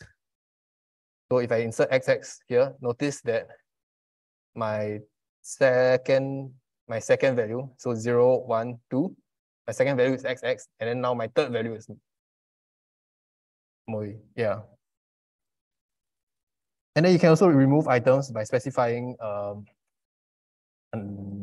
what value you want to remove, right? So this kind of removes the first matching value of the list. So you have a list of 0, 2, 3, 2. I remove 2. Basically, it will search through the list starting from the start, and you'll find the first value of 2, and it kind of removes it. You'll kind of see how this works in later examples. You can use pop, and what pop does is basically remove the last item of the list. Or if you pop, you can also indicate a number, and that will remove like the index of the item at the index basically. So if I pop 1, you remove item at index 1, right? So you look at this list, it's kind of like 0, 1, 2. So you notice you remove this, and then you get 4, 5. Right, so I kind of breeze past this. Any questions on how lists work, how to add items, append items, remove items, anything?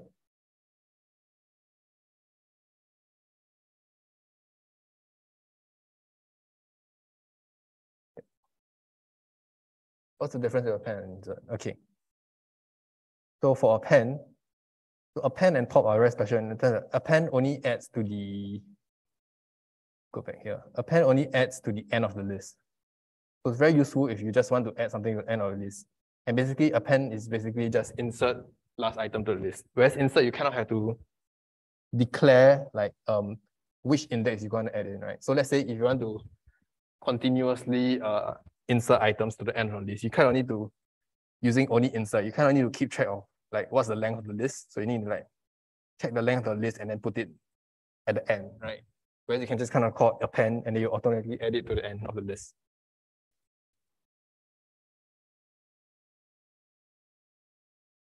And also it's kind of similar with like remove and pop, right? They both do the same thing in the sense that they remove an item from the list. But for remove, you can kind of choose what index you want. For remove, you can choose what item you want to remove. But for pop, you kind of choose what index you want, or by default, you just kind of remove the last item from the list. So depending on your context and like what you know about what you want to remove, you kind of choose whether you want to use pop or you want to use remove.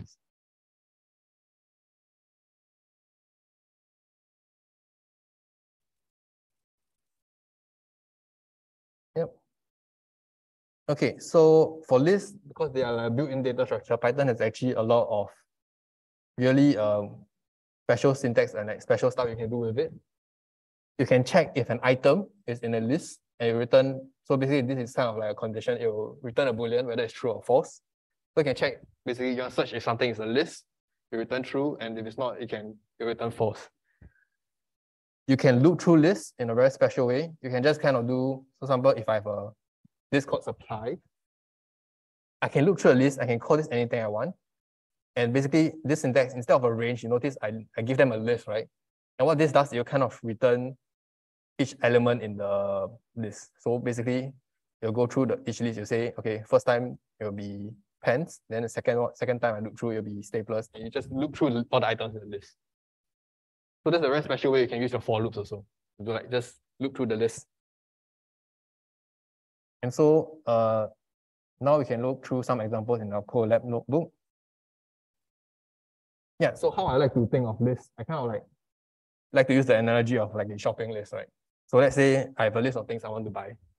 or like my parents call me to buy. I'm too lazy to use the actual physical list. I can't learn this idea of list in Python. So I want to use it to track the items I need to buy. So maybe for example, I start with 3 items. I need to buy oranges, apples, and pears. So I just kind of put it like that. And so if you check our list, apple, oranges, pears, and then we kind of check, let's say I want to check what's the first item on the list. Can anyone tell me what this returns?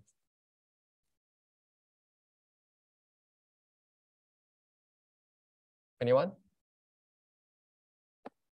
Oranges, yes. So you need to keep in mind that this is a 0 index. So the first item is not apples. I mean, the first item is oranges because apples is the 0th item, right? Let's say I only have like certain capacity to like buy stuff. I don't have enough space in my bag for 3 items. I can buy 2 items, right? So maybe I'll like get a slice of my list of like what I need to buy. So I need to get like apples and oranges, right? Let's say, for example, I want to add elements to my items, right? Let's say suddenly I ran out of bananas. I want to add items to my list of things I need to buy. Just append it. And so now if you check shopping list, you can see I have 4 items now, right? And let's say we also ran out of dragon fruit, but I kind of need this like earlier, so I put it higher on the list, right? So to do that, I can use insert, right? And notice now inserts itself in the second position, so 0, 1, 2, and kind of pushes everything back to the back of the list, right? And so let's say maybe I add something to the list that I thought I need to buy, maybe out of durians, right? And afterwards, I look in my drawer and I found more durians. Like, hey, I don't need it anymore. So a very fast way to do it, you can just like pop the last element of the list, and it kind of returns this value. And then you check the shopping list again, you realize it's no longer there, right? And you can also do pop with using indexes. So let's say I want to pop the first element in the list. So I don't want, in this case, it'll be 0 and then 1. So it'll be oranges, right? So it returns me, and you just check your list now, it's only 4 items. Right? And let's say I went to get apples at the store and no longer need it, right? But I don't know, let's say this list is very long, 100 items. So I don't know which part of it, where in the list apples is. I can just kind of do shopping list.remove apples. And you notice now, if I check shopping list,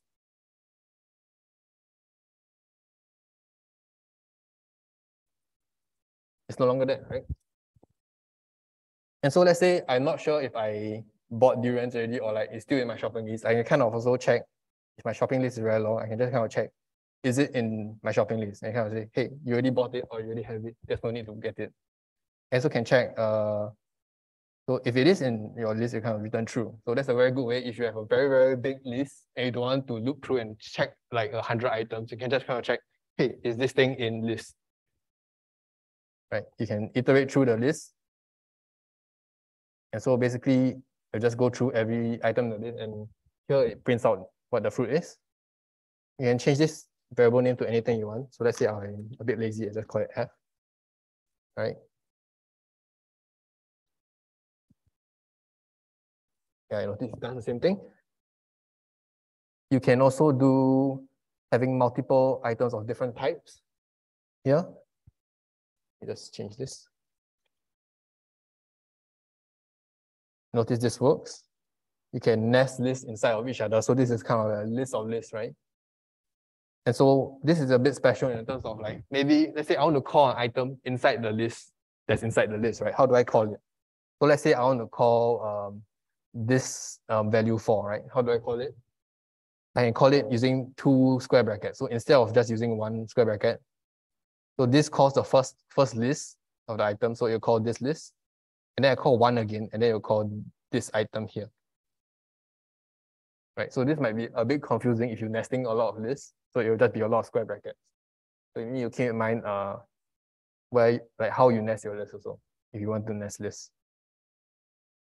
So yeah, so let's say I want to call dragon fruit, right? I'll call like 30, right? So if let's say I want to call, for example, bananas, right? Anyone know how do I call it from another list? 3, 3? Okay, let's try it.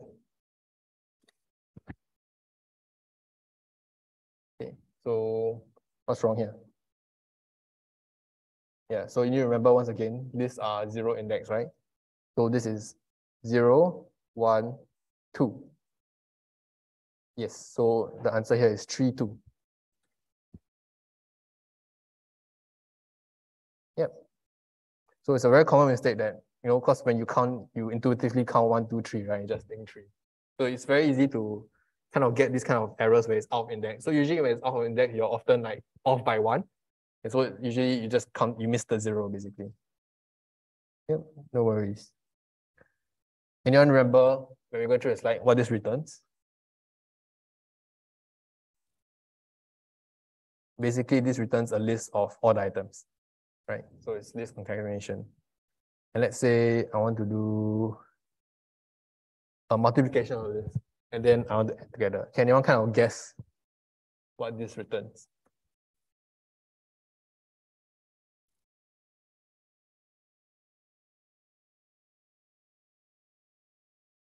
Okay. So basically, what this does, first thing, what is B?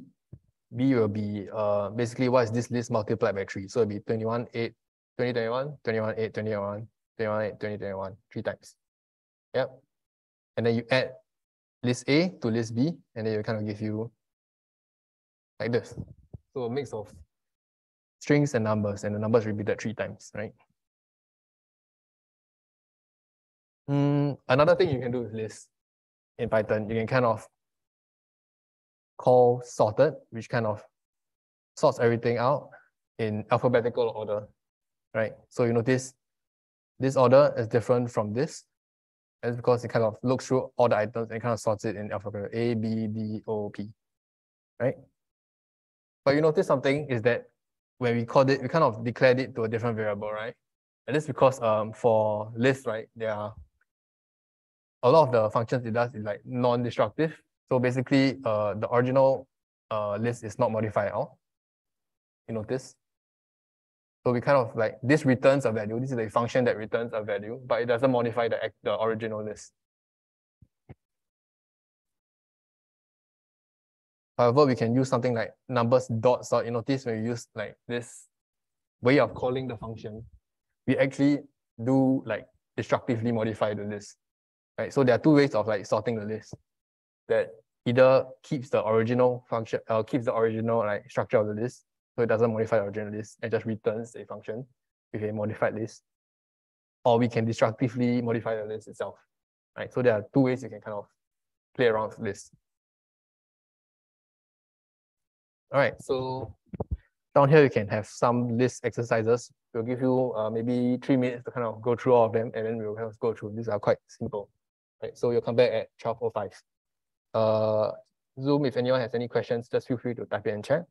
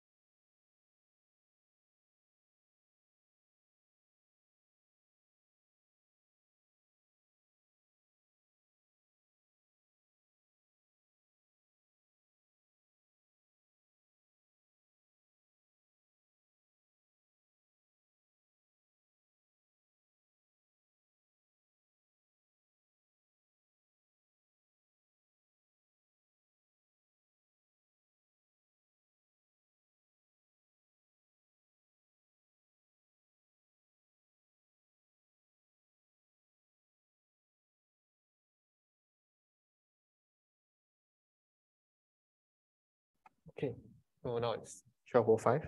So maybe I'll just go through just for this.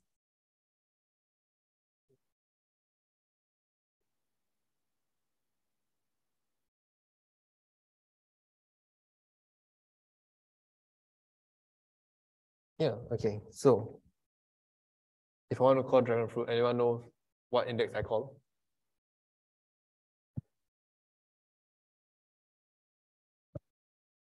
Anyone here?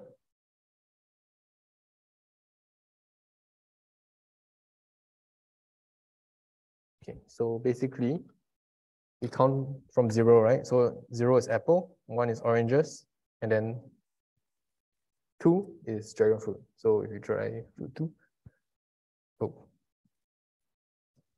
fruits 2. Yeah, so we get dragon fruit, right? And then you can kind of assign this to a name.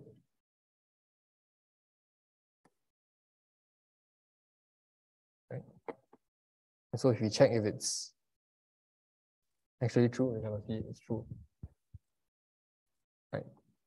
Another thing here, so you notice here, it's 1, 2, 3, 5, 6, 7, 8, 9, 10, right? So the missing number here is 4. So can anyone kind of tell me what the syntax is to kind of insert 4 into this list?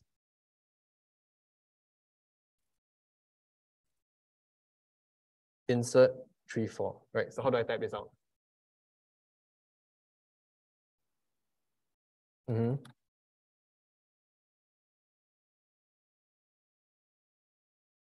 Okay, insert 3, 4, is it? Okay, so why is it 3 and not 4? Yeah, okay. Ooh, yes, let me just make sure this is correct. Yeah, so if you check this, so this kind of just a check to make sure it's correct. And notice it's correct, right? This is true. Right. So now I'll kind of go to kind of what I introduced just now, kind of like we can loop through lists, right? So basically a way of looping through lists, like that I introduced just now, is using a for loop. So we can say for element in list. And we kind of basically this code kind of looking at the code at all the numbers from 1 to 10 and checking if the modulo 2 is equal to 0, not equal to 0, right? And this means basically if you can't divide a number by 2, it's an odd number and just kind of add it to a list of odd numbers, right? Anyone don't understand how kind of like this code works? Anyone? So if I change this to, let's say 0, equal to 0, can anyone tell me how this code will function now? Even, yeah. Okay, so you just, maybe you just check odd numbers. Yeah, you kind of see it just becomes even now, right? So there's another way that's a bit less verbose, and you can kind of still iterate through a list. And this is a bit more advanced, called list comprehension. And basically, instead of just doing this like 4-line thing where you kind of look through a list, you can also like write it this way, right? Where you kind of say, I want this value to be in our list for number in numbers 1 to 10. And so you don't really need to, this is kind of a more advanced way. This works perfectly fine, but this also kind of returns a list. Oh, that's not correct. Wait. Yeah, that's correct actually. Yeah, so basically it takes through the list and it kind of loops through and adds 2 to each value, right? You kind of get a final list that's 3, 4, 5, 6, 7, 8, 9, 10, 11, 12. Right. So this is a bit more advanced for doing if you want to like create your will make your code shorter instead of like a for loop and then have to write the code one by one, right? So this is basically just a shorter way of doing this. Notice this is like 4 lines of code, whereas this one you can just do everything in just a single line. Yeah. So can anyone guess what this code does? This code block.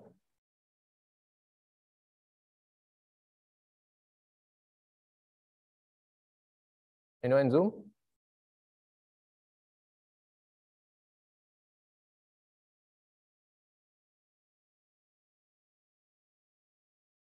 So does it make a list of 9 items, or is it just multiplying the numbers itself? Multiplying items? Yes, that's right. So basically what this tells us is basically we want to check, we want to get each element in number and then multiply it by 3. So this is just a short form for numbers I times 3. Both are basically equivalent, and this is kind of a it's just kind of a short way of saying just put a times equal and just the value you want to times by. Right? Yeah, and that's for the most part everything you need to know about lists. Any questions about lists? Like how they work, how to modify them, how to use them?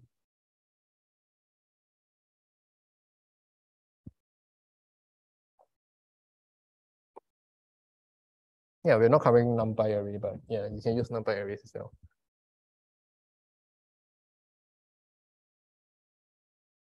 Any other questions? Otherwise, we move on to the other built-in data structures in Python. List only able to take in numbers. So no, you can see here we take in list of strings, and here we take in a mix of strings and numbers in a single list, right? So you can kind of use list for any item in Python. Yeah, you don't need to use only numbers. Does that answer your question? Yeah, see, even here we can use lists. We can put list itself into a big list. Yeah. Can we have a mix? Yes, we can. So I think you see here, we have a mix of strings, numbers, and a list itself. So you can have a mix in the list itself. So you run this, call this. So it works completely fine. Yeah.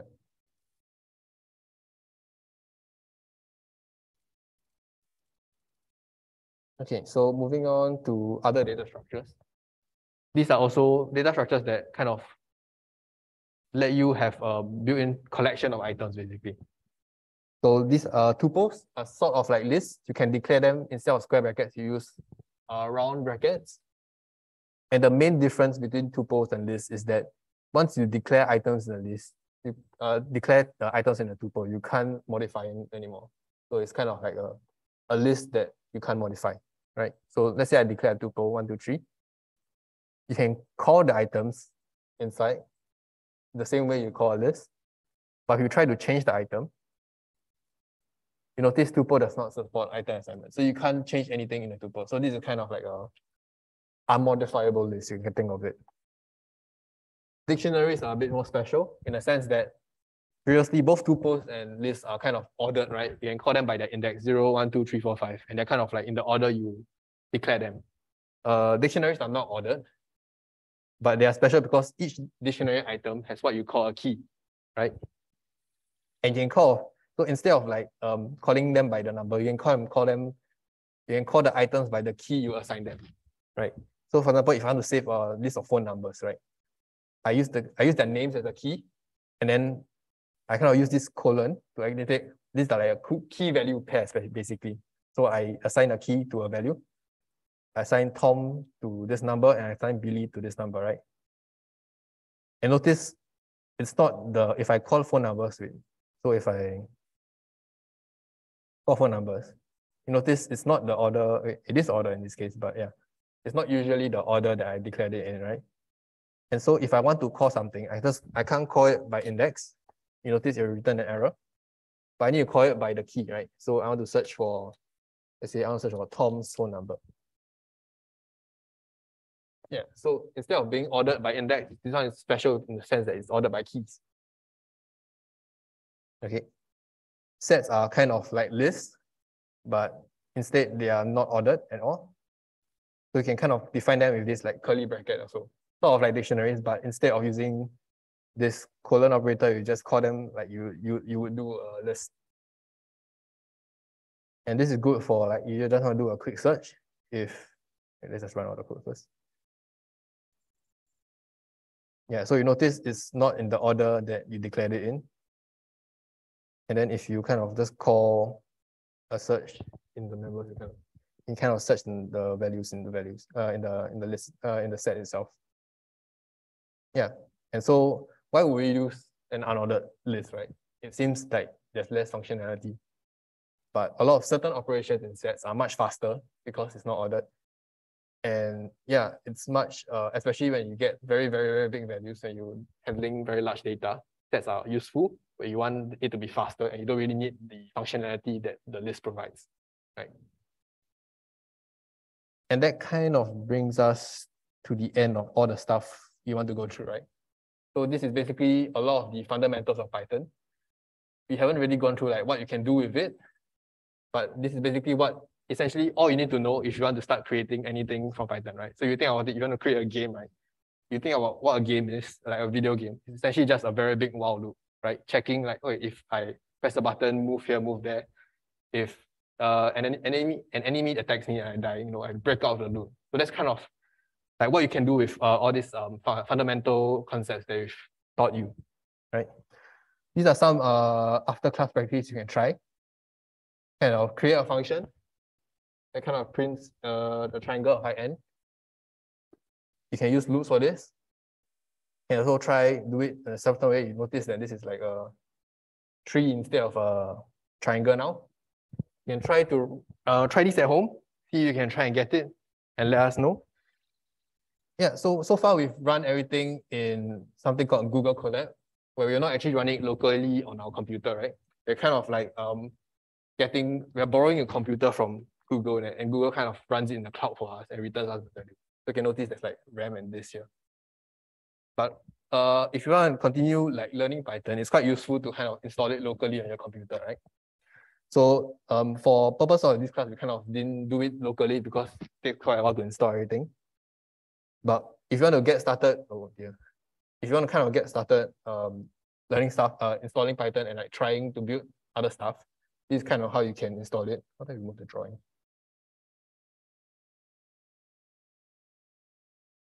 Who's drawing on screen?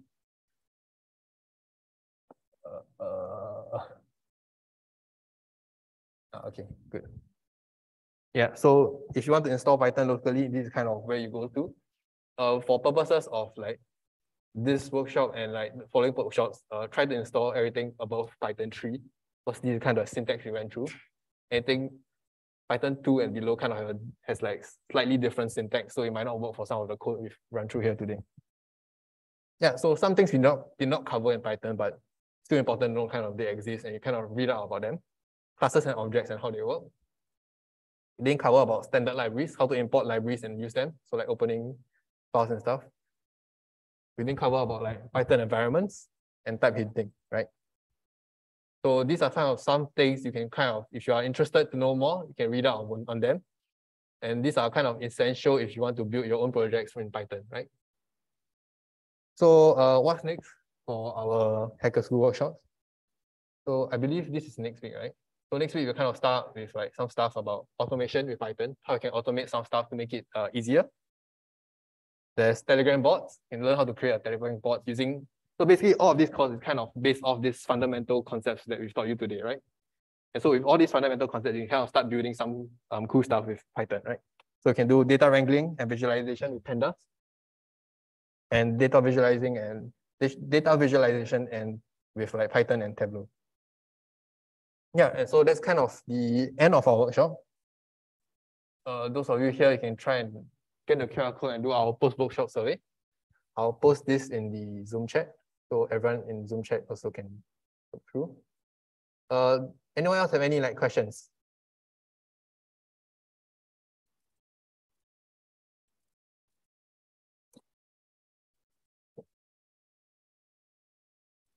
Yeah, and our sign up link is here.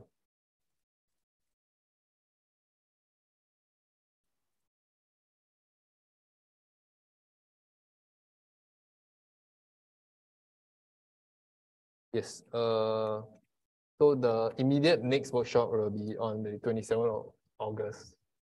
Okay. So basically next week, and basically the rest of them will kind of be on Saturdays as well, right?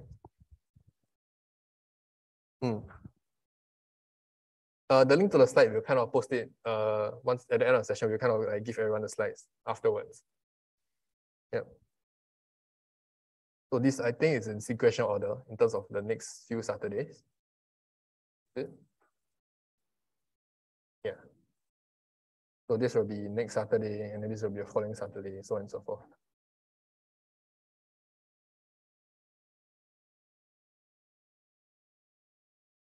Yeah.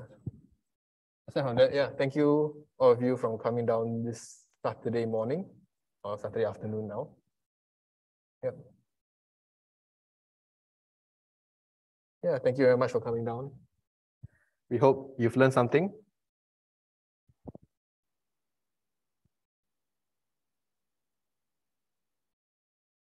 Also stop the recording. Yeah, I think we will share the recording with you all also in the future, like once we are done.